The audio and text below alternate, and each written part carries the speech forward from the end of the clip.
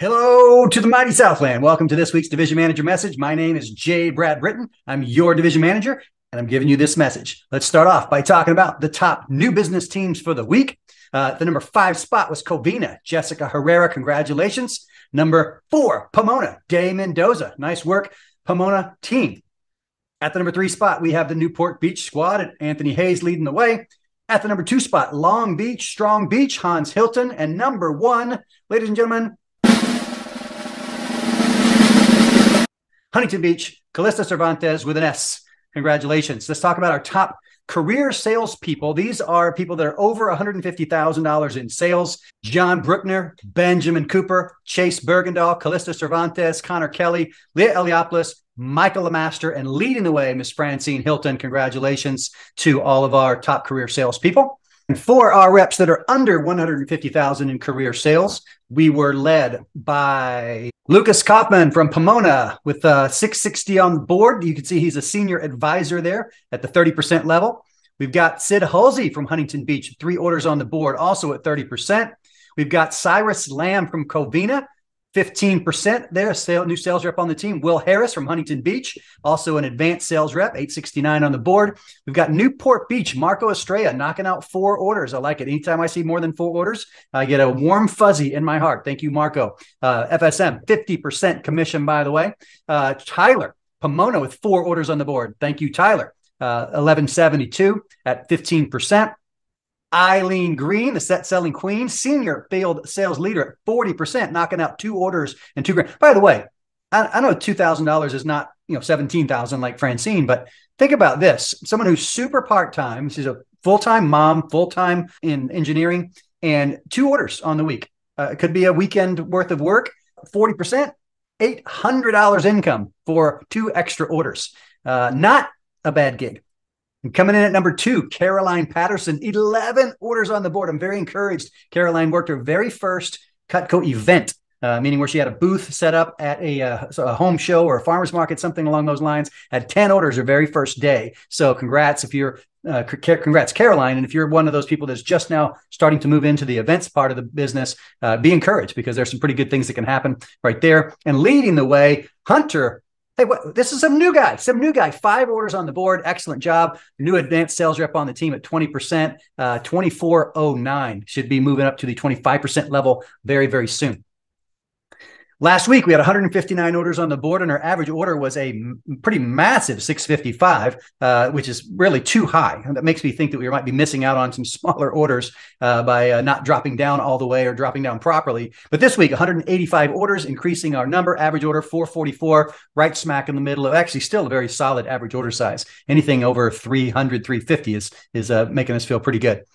Time to learn is coming up. Our CPR workshops are still happening. We will not be having one this Thursday because it is Thanksgiving. You can feel free to give thanks and eat or whatever it is that you choose to do on Thanksgiving Day. But we will continue our CPR workshop, CPR standing for Closing Phone and Recommendations workshop, Sunday at 5 o'clock.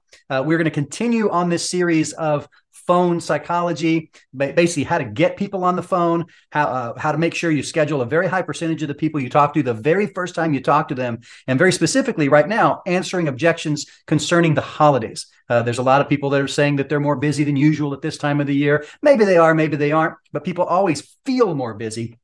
It still does not mean that you want to call them in January, right? We still want to get them scheduled, and we're going to be talking about exactly how to make that happen. Our very own Marianne Cristalis facilitating that workshop. So Sunday, 5 p.m., be sure to be at that. Hey, I want to talk about gratitude. Here we are, Thanksgiving week, and it's a week that a lot of people start thinking about gratitude. Many of you know that I have 4 life philosophies, gratitude being one of them, connection, execution, simplicity, and gratitude. And I love to talk about gratitude. I've got about a 20-minute or so, message kind of that I could give impromptu about gratitude. But I just want to give you the 3 key points. First of all, on gratitude, I want to talk about the pursuit of gratitude. Gratitude is not something that will happen naturally most of the time, unless someone has like something really terrible happen to them and they come through it somehow. But we don't want to have to wait for something like that to happen to have gratitude. So it needs to be something that is pursued. Many people have a gratitude journal where they, on a daily basis, write down things that they're grateful for. But one way or another, I want you to know and understand that gratitude only will genuinely happen in normal circumstances is if we make a conscious effort to pursue it. Also, the paradox of gratitude. The paradox of gratitude is like this. The people that are the most grateful are almost always the people either that have the least or that have lost the most, which doesn't seem to make any sense because we find that the people who have the most are often less grateful. You may have experienced this, or if you've been to a third world country where people have very, very little, they get the smallest little things and their gratitude is overwhelming. And thus, they have a richer life in a lot of ways because their gratitude is pure and is abundant. See, the reason that the paradox of gratitude happens the way it does is because the opposite of gratitude is not ingratitude. The opposite of gratitude is entitlement, right? And I believe in our culture, we have a very big challenge with entitlement. You see, I believe that where gratitude exists, entitlement cannot. And where entitlement exists, gratitude cannot. Those two things cannot exist in the same point in the universe. And so whenever I start to feel myself or hear someone else say, well, that's not fair, automatically my mind goes toward, I must be feeling entitled if I'm thinking that something wasn't fair. I don't know if that makes any sense to you, but we feel entitled to a lot of things. Like we feel entitled that our cell phone should work, right? We drop a call. Oh my gosh, cell phone service sucks, right? I don't believe we have a right to feel that way, to feel entitled to good cell phone service, unless every single time I made a call and I didn't drop, I showed genuine gratitude and sincere gratitude for every time my call didn't drop, right? Does that make sense? If I'm at the grocery store and I don't get the right change, right, I shouldn't get upset. I can say, hey, change is incorrect, but I don't want to get upset about it because I don't have a right to, unless every single time I got the correct change, I had genuine and sincere gratitude for getting the correct change. If I go to a restaurant, let's say I drive through a fast food restaurant or something and they don't get my order correct, right? What do? We get upset. Oh my gosh, can't believe they get my order wrong. I don't know. I don't think I have a right to really be upset about that unless I had genuine and sincere gratitude every single time that they got it right. You see, we feel entitled to things. And therefore, when it doesn't happen the way we think it should, oftentimes we kind of blow up or get really frustrated or what have you. I just don't believe that is the right way to go through life. I believe we need to feel grateful in all things, no matter what, even if it could seem like it's something that's terrible happening. How many times have you heard someone say, this thing that I thought was really a negative thing in my life turned out to be one of the best things ever in my life? This is extremely common. So I think we need to feel grateful in all things and always look for the gift in everything, even if it seems like in the short term, it's not a gift, right? But we have to look for it because there's a gift in there somewhere, and we're going to just live a richer and more fulfilling life if we do that. So get rid of entitlement, make room for gratitude. Southland core values right here: honesty without compromise, integrity above reproach, constant and ever improvement, be positive and inspiring, have fun, and make sure we have that whatever it takes mentality. Wanted to remind you of a couple of mantras, things that we say in Southland. Demos reign supreme.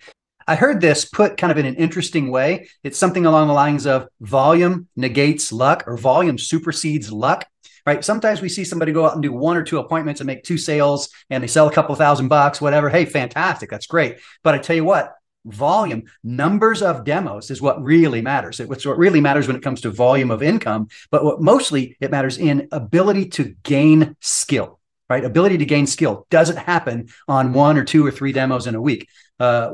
2 or 3 demos in a day, 4 or 5 days in a row, you do that, you can't help but improve quickly, right? Whereas you don't really get much better just doing 1 or 2 or 3 demos here a week. You're going to get the same type of averages. So demos reign supreme, finding ways to do more, finding times to do more, increasing the skill on how to schedule them. Thus, the workshop that we're having coming up on Sunday. All really matter. And of course, if you're going to do demos, phone time is the fuel. Make sure you're joining the phone jams Thursdays, Sundays, and Tuesday evenings, not this Thursday because it's Thanksgiving, and also on Saturday mornings. Talk to your manager. Your manager should be reminding you every day that they talk to you when the next phone jam is, right? And if you can't make the group corporate phone jam, then make your own phone jam, set up a phone jam with you and one other person on your team, jump on a Zoom or meet at a coffee shop, whatever. But phone time is the fuel to this business. Always remember that. And as long as people are making phone calls, they're going to love this job. They're going to love this business. They're going to be making money. Make sure that you fuel your business the right way. Hey, don't just think about it. Don't just talk about it. Be about it. See ya.